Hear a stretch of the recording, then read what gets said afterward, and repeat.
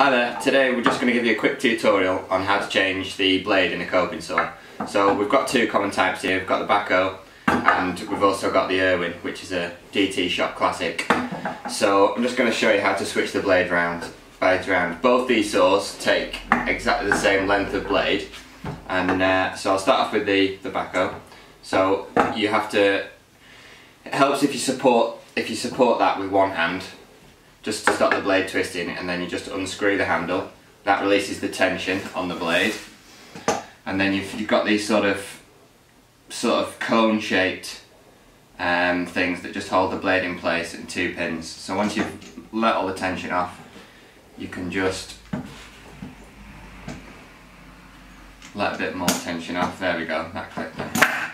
So once the tension's off, you can release your blade, and it's just held in place by these little pegs in here. So slot your blade back in, make sure your blade is cutting on the pull stroke, so you set your blade in the right way. It just makes it easier, a bit like a Japanese pull saw. So position your blade in the slot, like that, make sure it's connected in at one end. Then again, position your blade in there like that. Support this to stop your blade twisting, and then just slowly twist the handle to increase the tension on the blade. And then once you sort of get to meeting a bit of resistance and you're happy with the level of tension, that's actually locked against itself, so that won't go any tighter. There's no point over tightening it. And that's how you do the blade in a Bahco coping saw.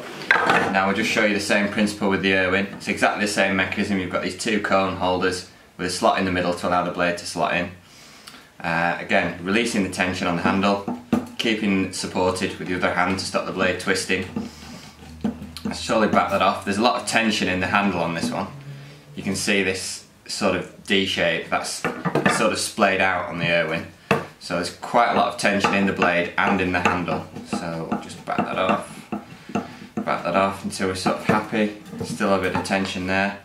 So it almost feels like we're going to back it off too much. Keep going.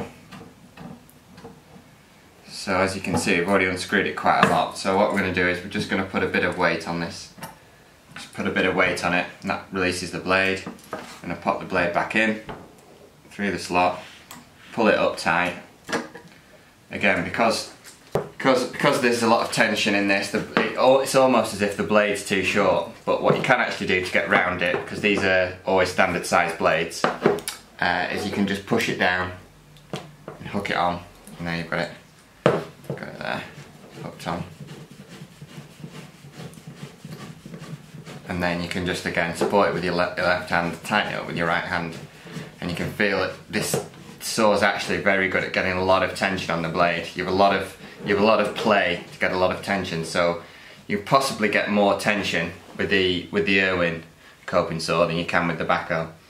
But it's up to you, it's personal preference, and the link for these coping saws and the blades is available in the description. So that concludes our coping saw review on how to change the blade in a coping saw. This is just a project we've been working on this week. It's a little understairs dog gate, so if you want to check out how we made that, feel free to check out our other video where we do lots of woodworking instructional videos and projects.